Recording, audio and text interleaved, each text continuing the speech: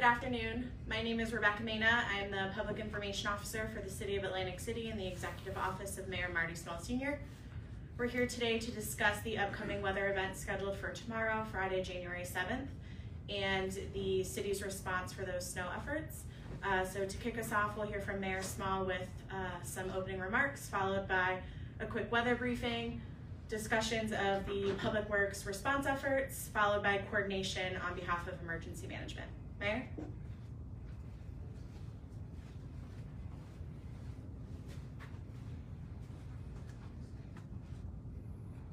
Good afternoon, everyone. Good afternoon. And it's a great day here in the city of Atlantic City. Can we say great day? Great day. Can we say go birds? Go birds. No, I'm Mayor Marty Small Sr., Mayor of the great city of Atlantic City. We're having this 2 p.m. update to inform the public on the incoming storm scheduled to hit a little after midnight tonight to early tomorrow morning, and it could be a 12-hour event. The city of Atlantic City will be prepared. You will hear from our leadership team, Public Works, Emergency Management, and Police as we prepare ourselves for this storm. We will come back to you again tonight with the latest update, and at that time, decisions will be made on as far as city services tomorrow and everything else. But this update is the latest national update as of 5 a.m. This morning. Our chief and our legendary meteorologist, who you're going to hear from after me, will give us the latest, and as I stated, we'll make an informed decision around 6 p.m. on what tomorrow looks like for all. I just want to know, and I want to commend again the hard work and tremendous effort by our Public Works Department, specifically our leadership team, Director Paul Jerkins, Assistant Director Crystal Lewis, and Superintendent Ahmed Abdullah, and all the men and women of the Public Works Department who braved the storm. It was a difficult storm, and the timing, as I said before, the ice. You know, there's certain things that you can do. It's a science to it, and considering with our Public Works team, our contractors, and the New Jersey Department of Transportation, I spoke to Governor Murphy personally 4 times throughout, and he pledged support, and the Department of Transportation came through, and we won't hesitate to use those resources if we need them again. So again, we're going to give you updated information to prepare for the storm. I'm going to say what I said the last time. It's a weather forecast. It's not an exact science. It could be less. It could be more. But we stand at the ready, prepared to fight this latest storm. So with that being said, I want to bring up the legendary, many of you seen him many years in the Philadelphia area, longtime meteorologist, more importantly, Atlantic City resident, Tom LeMay. Tom.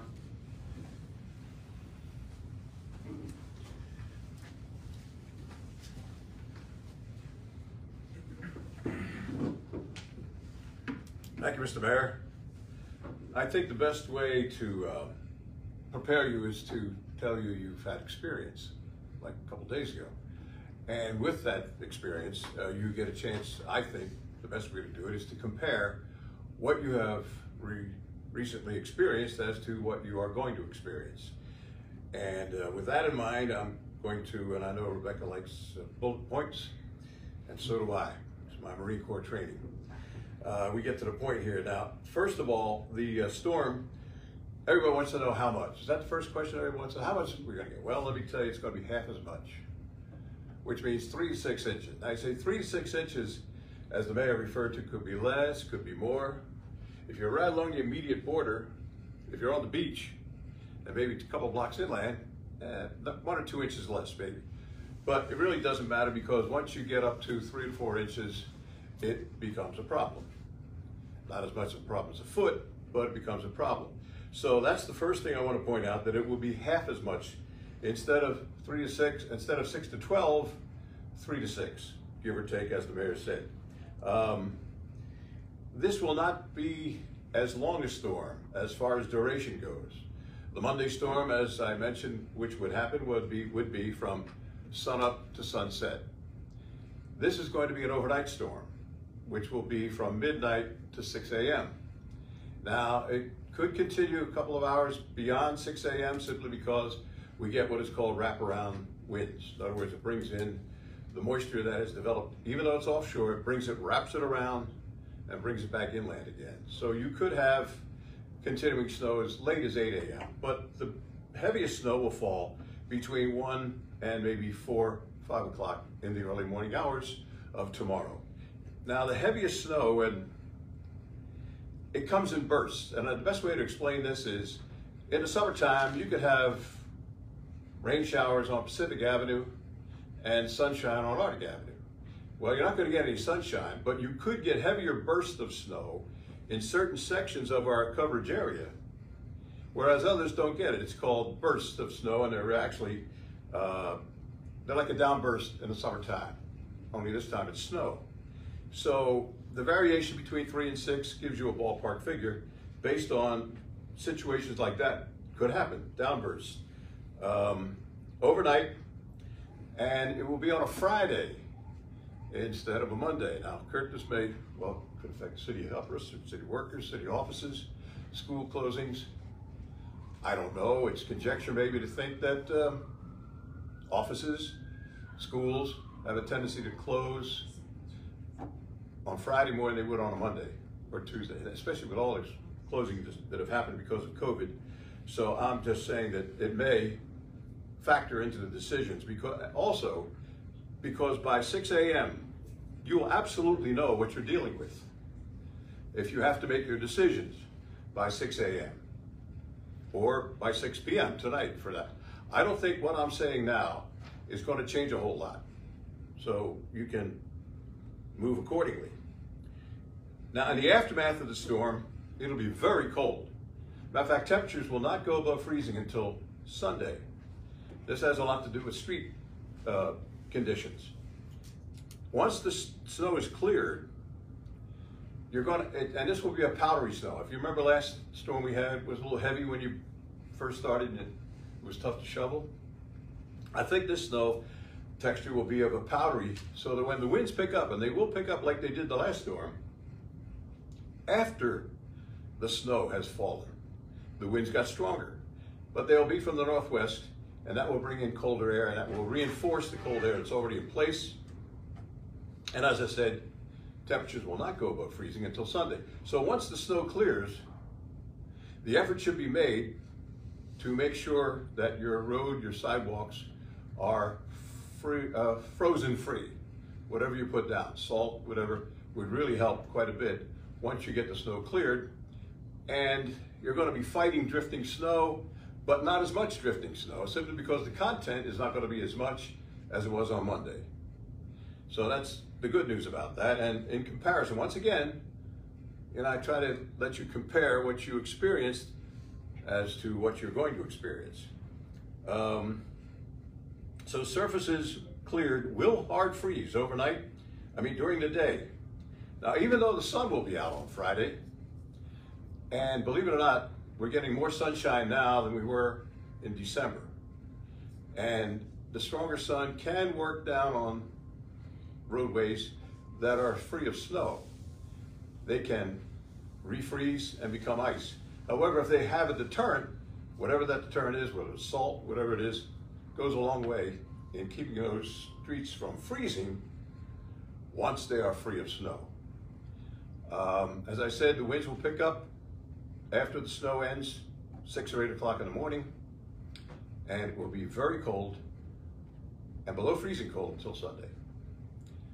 No matter what I say, there are a lot of people who want to know, well, I'd like to know this. So if there's anything you'd like to know, any questions, I'm open to questions now.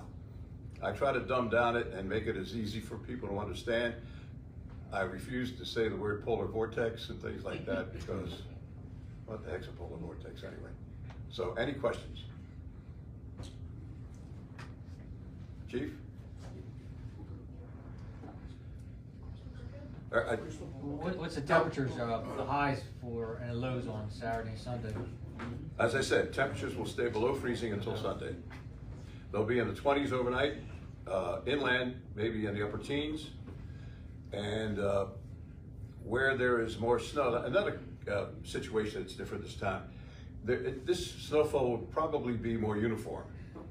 In other words, you're not going to get 4 inches here and 15 inches here. This is pretty much, because it's a quick hitting storm and it's just going to be pretty evenly spread out over the area, but your temperatures are going to stay below freezing until Sunday. And of course the wind chills, wind chill affects people different ways. Same as heat index. Some people can handle the heat better than others, and some people don't feel the chill as much as other people do, depending on your body makeup and your body temperature and your ability for your body to create heat. Any questions?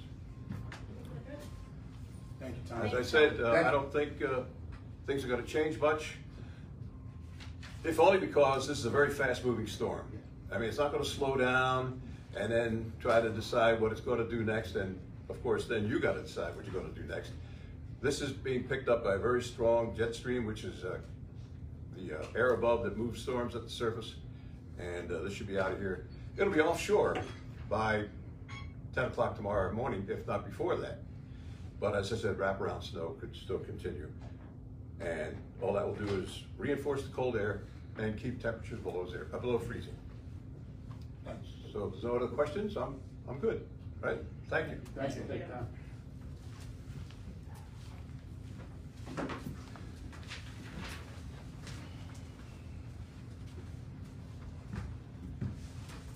Good afternoon, everyone. Good afternoon. I'm Crystal Lewis, the Assistant Director of Public Works. Paul Jerkins will be joining me. He is the Director of Public Works. I'm just going to speak on the deployment of the Public Works personnel for this impeding storm. Our crews were deployed this morning this afternoon at 12:30 this afternoon, and they've been on the streets all day because they're still dealing with the aftermath of the first storm. Crews will be drying in the streets throughout the course of today. If we are not familiar with the proper process of brining, brining is the mixture of salt and water mixtures, and we use that to actually brine the streets so that it would adhere to the surfaces prior to any other snow or any ice hitting it, and then the ice won't be so hard to actually distract from the actual surfaces.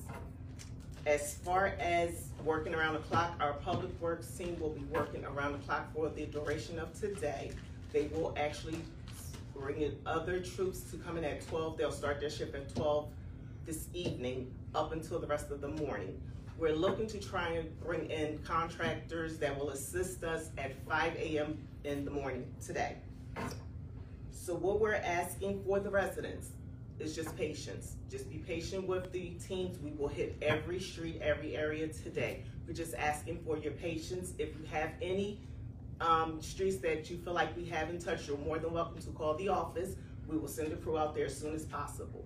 We just thank you for your patience in this impeding storm. Do you have anything you would like to add?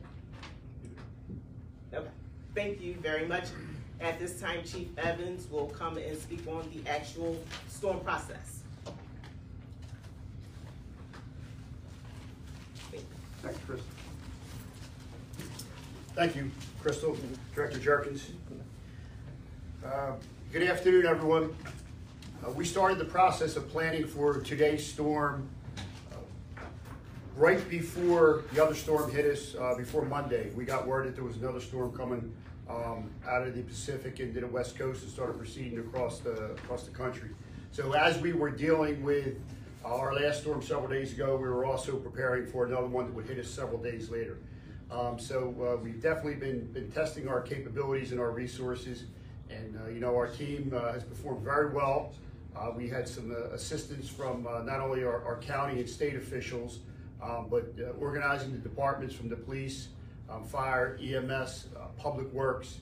The coordination effort has gotten that much smoother as we prepare for this storm. A couple things I would just like to follow up on that Tom spoke about earlier, that it's going to be cold. It's going to be cold for the next couple days. So Atlantic City is called a code blue from now through Sunday. So what that does is that opens up the services for our homeless community and for people who would need shelter. We have shelters available through the rescue mission and some of our community resources and outreach programs. So we have called a Code Blue until Sunday. Another thing, as Crystal spoke about, Public Works crews will be out early in the morning, and Tom spoke. This event will be primarily a late night, early morning event, which is going to be in our favor because there'll be a lot of cars off of the road. So the plows will be able to operate a lot quicker and more efficiently. One thing we are going to ask our residents to please do not park on the main arteries. Move your cars to the side streets. We also have the Wave parking garage. It's been mentioned, is available to park your cars in there for free. And it is important to not park on the the emergency evacuation routes, which they are listed on our website. So please go to our website, you'll see the full list of the streets that we do not want you to park on during snowstorms. Okay, another thing we want to remind people of as these storms approach is prepare yourself. Have emergency kits. The winds aren't going to be real severe as previous storms, but there's still a chance for power outages. And this is always a good time to tell our residents and express to the community that you need to prepare for emergencies. Have that emergency kit. You can go to ready.gov and they'll have several different lists of emergency preparedness kits that you can have, from keeping your extra food, extra water, extra batteries, extra radios, prescriptions, clothing if needed, your flashlights, some of the essentials that you need, and everyone should have an emergency preparedness kit. So this storm, as we do with all our storms, we conduct briefings beforehand, such as we've had one earlier today. We'll have another one this evening. We'll be coordinating with our county officials, our county OEMs, as well as our state OEM partners to make sure that we can get access, to make sure that we have our roads clear as quickly as possible. And the last thing to follow up on is, as Crystal spoke about, we just asked our residents to be patient. When the snow comes down, there's a process to ensure that we have our most critical infrastructure plowed first, such as our hospitals and our utilities, and then our schools, and then our main arteries, and then out into the community. So we just ask you to be patient, and we'll get there and make sure that we can plow your roads so people can traverse through the city safely. Thank you. So now I'm going to hand it back over to the mayor for some closing comments.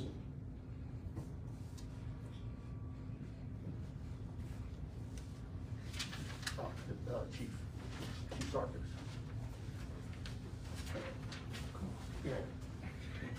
All right, so that's my apology. Chief Sarkis is officer in charge. Sarkis, You just disqualified yourself for Employee of the Year in 2020. Hey, good afternoon, everyone. The Atlantic City Police Department will be fully staffed and operational for this snowstorm. We have several vehicles that are capable of driving in inclement weather that we will have out and ready to go. But I would like to remind the public to please refrain from driving during the inclement weather if you can do so. During this last snowstorm, we did have numerous weather-related motor vehicle accidents. So I would like to ask the public, if you don't have to drive, it's best not to drive during these conditions. It takes a little bit of while for Public Works to get out there and clear the roads of both snow and ice.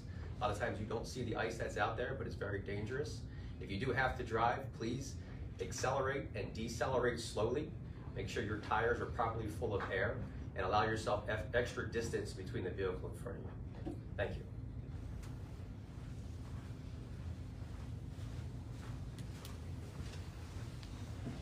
All right, well, this sums up our 2 p.m. briefing on the storm.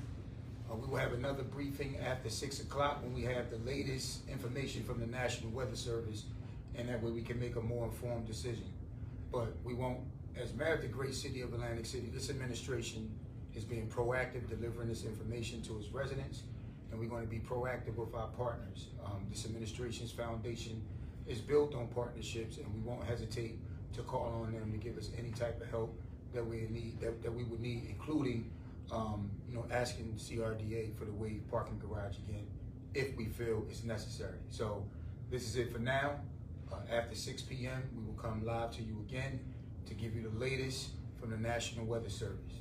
Thank you.